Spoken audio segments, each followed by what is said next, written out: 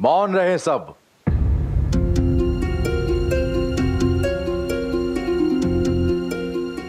इसके पति कहां हैं? परिवार कहां है? यह प्रश्न क्या इस उत्तर से अधिक महत्वपूर्ण है कि यह मेरी धर्मपुत्री है और मैं चाहता हूं ये यहीं रहे। क्षमा आचार्य, ये आपकी पुत्री के रूप में यहाँ अवश्य रह सकती हैं, किंतु इनके विषय में जाने बिना, इनके पति के साथ ना रहने का कारण समझे बिना इन्हें मन से स्वीकार कर सम्मान नहीं दे पाएंगे।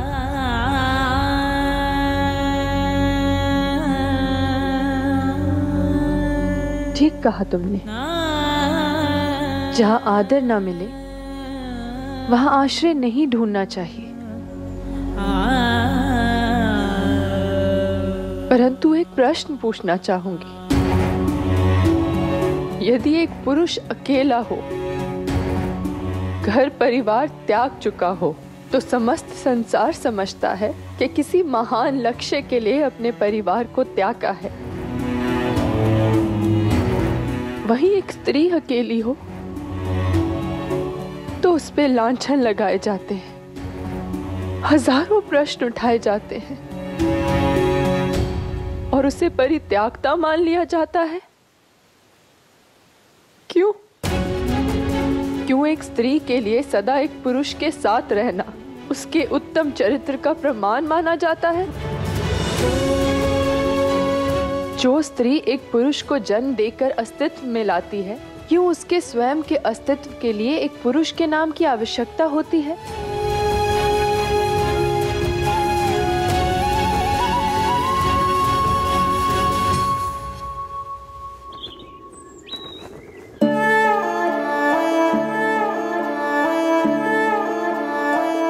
ये भेंट जाकर बहुओं के कक्ष में रखवा दो।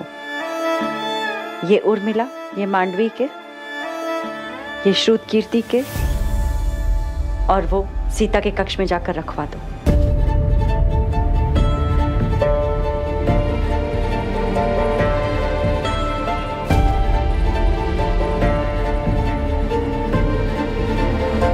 माता,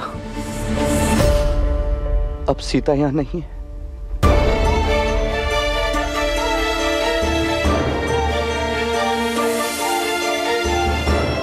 जानती हूं।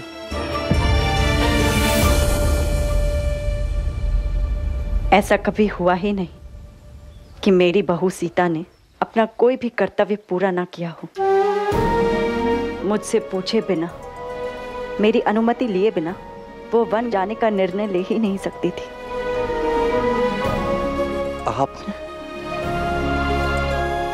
आपने अनुमति दी उसे? हाँ।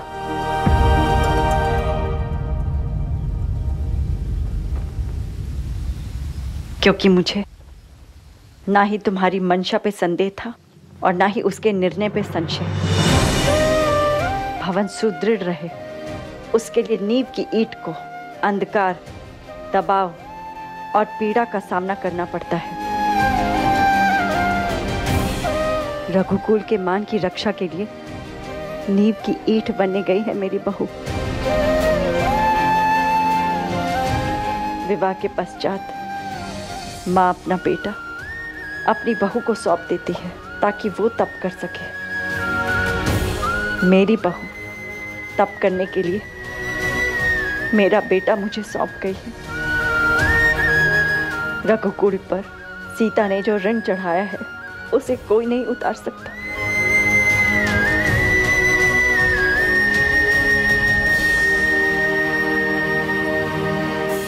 अपने आप को संभालो राम। सीता तुम्हें सबल बनाने के लिए वनवास गई है और जो परीक्षा देने वो गई है उसकी कसौटी तुम हो।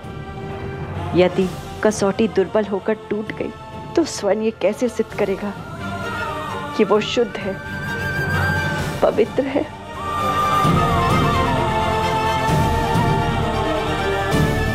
मैं अपने आप को सबल बनाऊंगा माता, और मेरी सीता हर कसौटी पर खरी उतरेगी।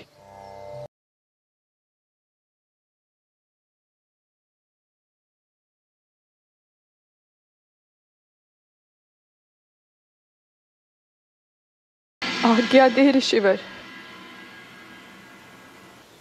मेरा यहाँ कोई स्थान नहीं।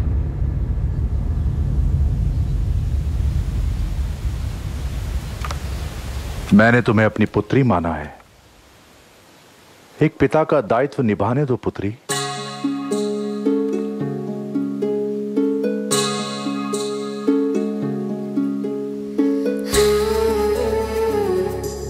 क्षमा कीजिए ऋषिवर,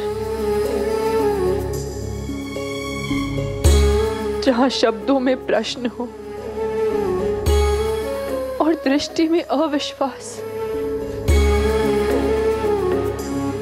मैं वहां कैसे निवास करूं?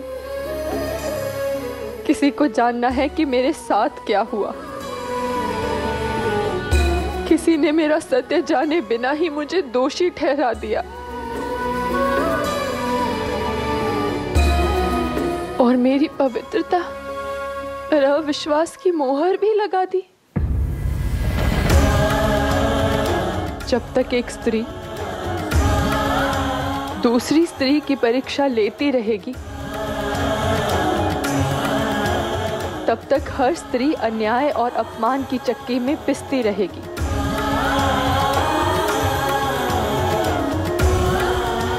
पर चाहे कितना भी समय क्यों ना लगे, मैं अंतिम क्षण तक ये लड़ाई लड़ूंगी। कभी हार नहीं मानूंगी।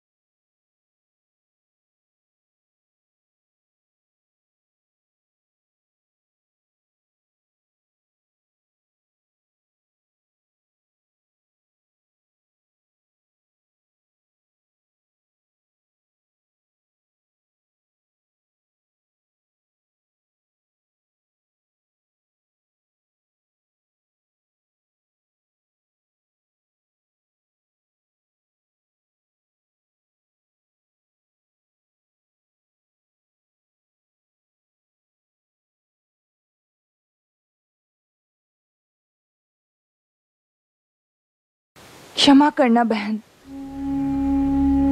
हमने आपकी पवित्रता पर संदेह किया। मुझे तो स्वयं पर लज्जा आ रही है कि एक स्त्री होकर स्त्री के चरित्र पर लांछन लगाया मैंने। जब समझ आ जाए तो क्षमा की कोई आवश्यकता नहीं होती।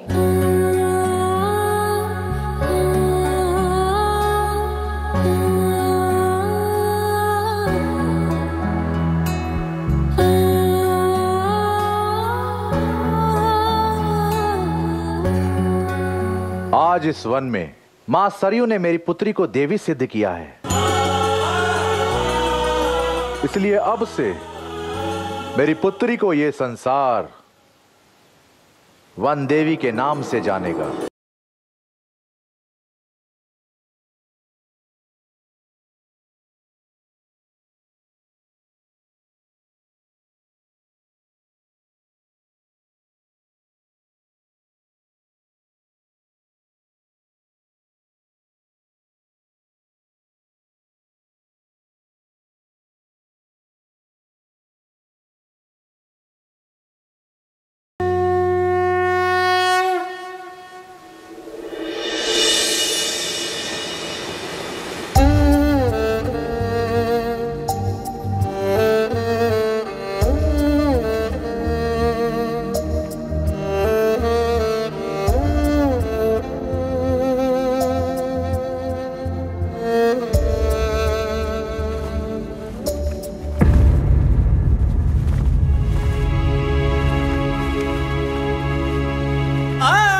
मैं अयोध्यापति राजा के रूप अपनी प्रजा की सेवा अवश्य करूं, पर ये सियापति राम वही जीवन व्यतीत करेगा जो उसकी पत्नी वनवास में व्यतीत करेगी।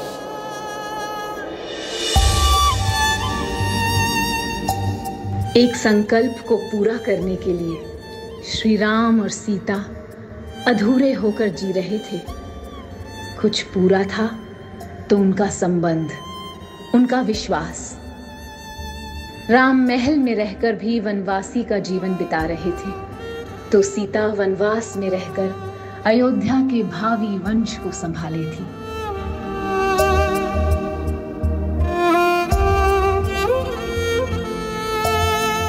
चंद्रमा भी सूर्यवंश की इस पीड़ा से मानो रोता था।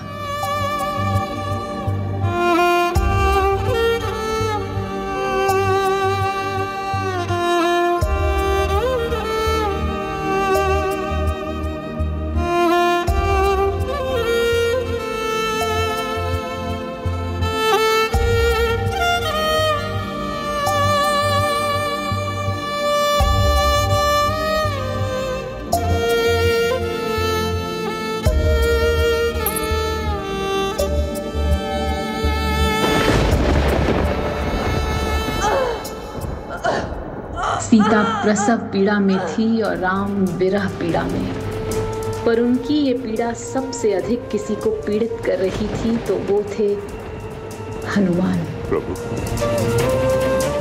क्या हुआ? आज मन बहुत व्याकुल है हनुमान। ऐसा लगता है सीता को इस समय मेरी सबसे अधिक आवश्यकता है।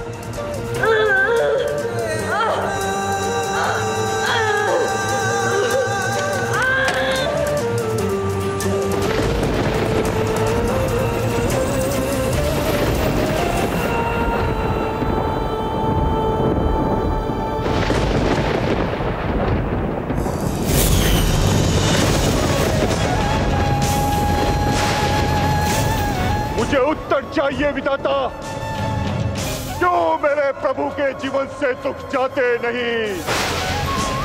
मेरे जन्मदाता पवन देव, अपने प्रभु की पीड़ा देखकर मुझे श्वास लेना कठिन हो रहा है। कोई मार्ग दिखाइए। आचार्य सूर्यदेव, आपके शिष्य के मन को उसके प्रभु की मन की पीड़ा का अंधकार ग्रास रहा है। प्रकाश की कोई किरण दिखाइए प्रभु। मुझे ब्रह्मास्त्र से मैदान देने वाले ब्रह्मदेव, मेरा मन मेरे प्रभु के अश्वों से घायल हुए जा रहा है। मुझे औषधि दो, सहायता करो, मेरी सहायता करो, मुझे उत्तर दो विधाता। मेरे प्रभु श्री राम और माता सीता के जीवन में वनवास क्यों? कौन होगा उनके इस वनवास में आशा की किरण? कौन करवाएगा प्राणों से तन का मिलन? कौन करवाएगा मेरे जीवन के आधारों का मिलन? कौन करवाएगा?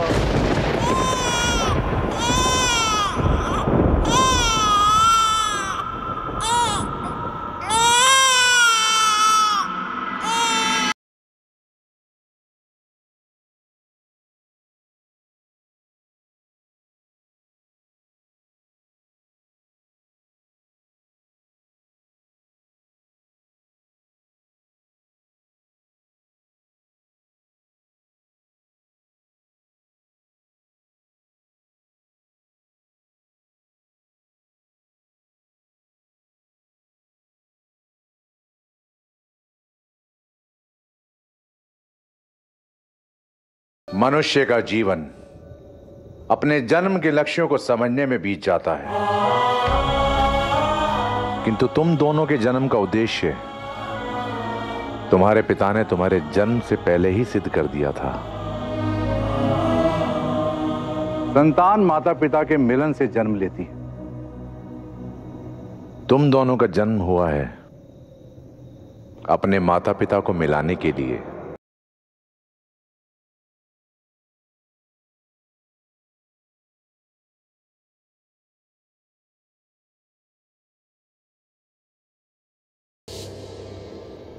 श्री राम और सीता के संबंध का लावण्य है तुम में, तो संसार तुम्हें लव के नाम से जानेगा।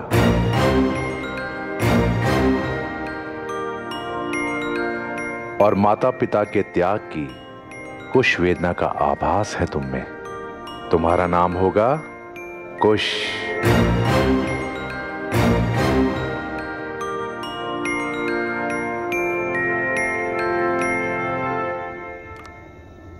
आज से इन दोनों का नाम होगा लव कुश।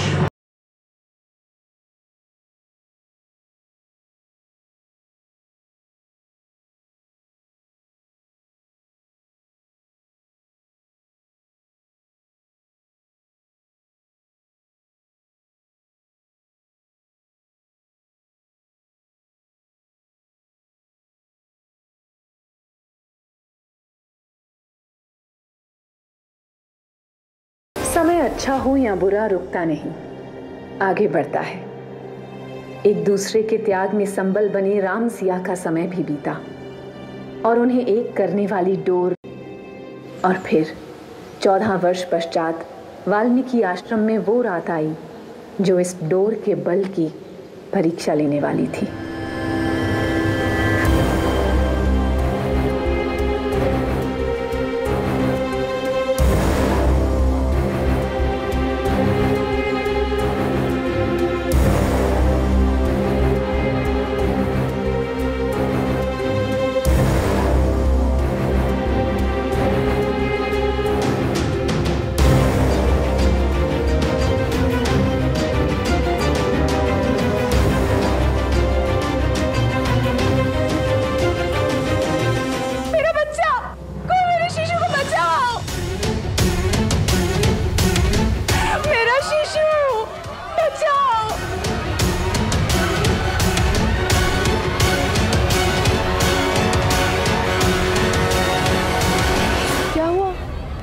कोलाहल क्यों? मेरा पुत्र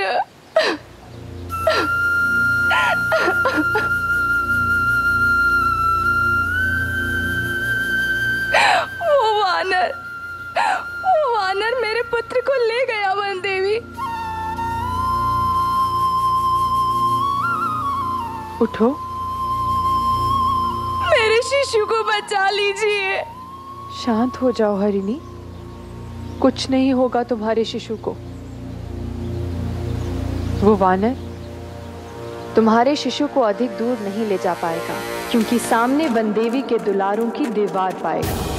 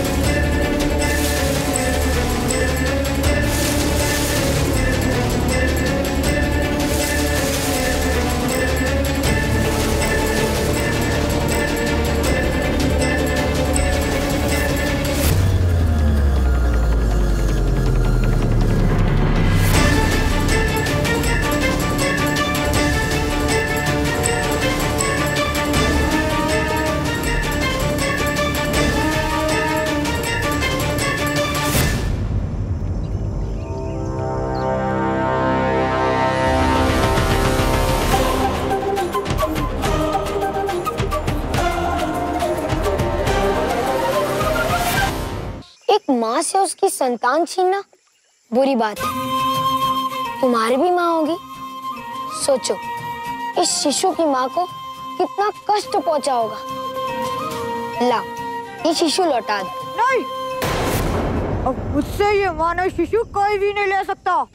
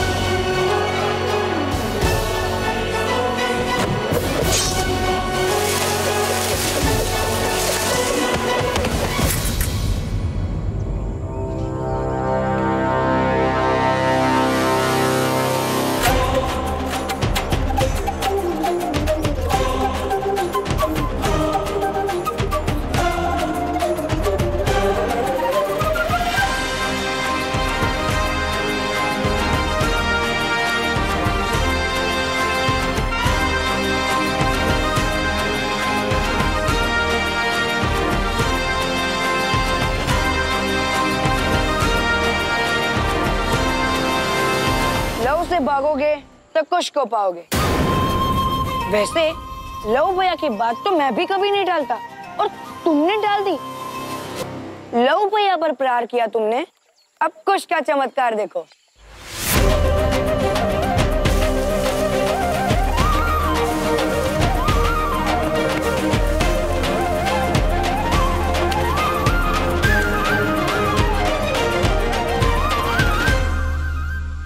लव भैया ने जो कहा वो स्मरण रखना। बालक चुराना बुरी बात है। चलो घर जाओ, किसी वृक्ष से फल तोड़कर खाओ। क्यों शतायु, उचित कहा ना मैंने? अरे तुम्हें क्या हुआ, रोने क्यों लगे?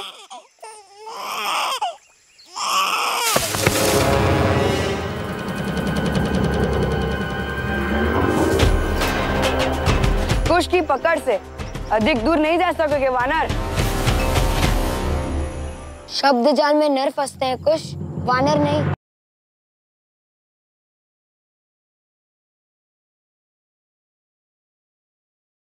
For more updates, log on to colorstv.in.com.